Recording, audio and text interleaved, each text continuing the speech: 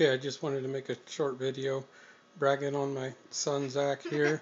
He just wrote his first program for the PICaxe, and proud dad, just showing off a little bit.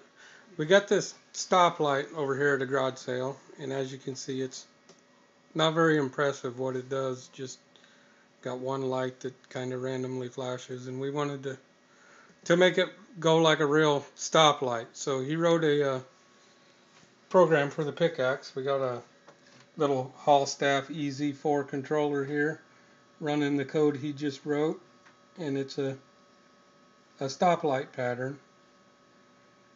As you can see, it's green, then we get a short yellow light, and then it turns red just like a real stoplight does. So we're going to take all that circuitry and put it inside there and make that one work like a real stoplight.